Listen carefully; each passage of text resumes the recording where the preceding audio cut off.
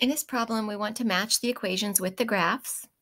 And so hopefully we're familiar enough with y equals x squared. We've had lots of practice with those. That should look like a parabola with its vertex at 0, 0. And that graph matches with h. Okay, when we look at y equals x to the fifth power, we realize that that's an odd function, so it should demonstrate symmetry about the origin, and that's the one that's going to look like this. And so that goes with graph f. Obviously, the only one we have left is g, but why does it match with g? When you see something like x to the 8th, or x to the 6th, or x to the 5th, they're going to behave very similarly to y equals x squared. It's going to be an even function. They're just a little bit wider at the bottom.